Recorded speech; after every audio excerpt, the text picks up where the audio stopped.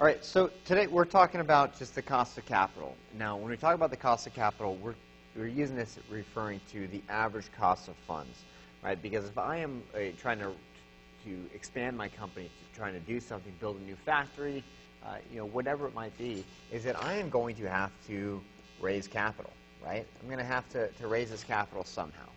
Now, coming into there is that capital isn't free. Right? If I borrow money, I don't get to pay it back at a 0% interest. If I issue stock, I don't just get to keep all the profits of it. I have to give something up for that. So that's what we talk about here, is that when we talk about cost of capital, it's just the average cost of the funds that are required by investors. Okay?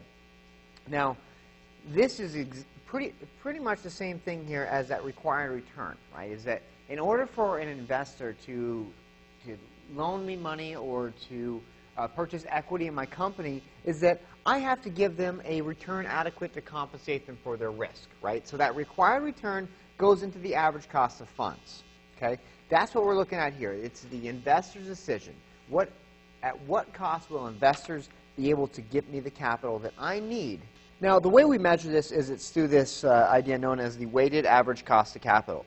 Now, the computation here is very similar to the way you do any other weighted average, such as computing your grade or whatever it is.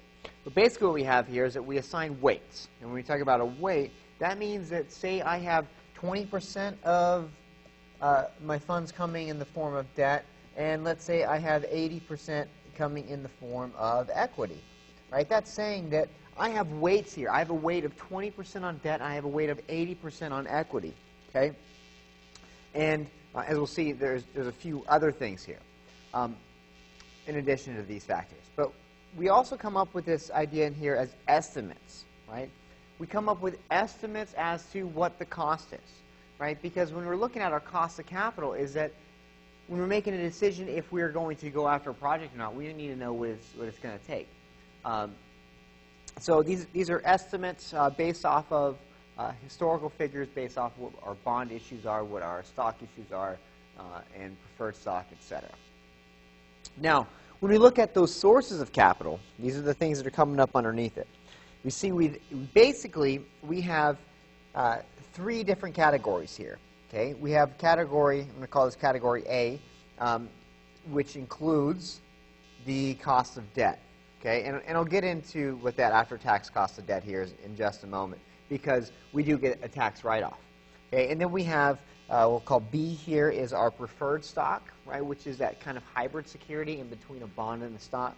And then we have here C, which is going to be the cost of retained earnings and the cost of external equity, right? Because that part here in C is basically going to come down to basically common stock. Okay?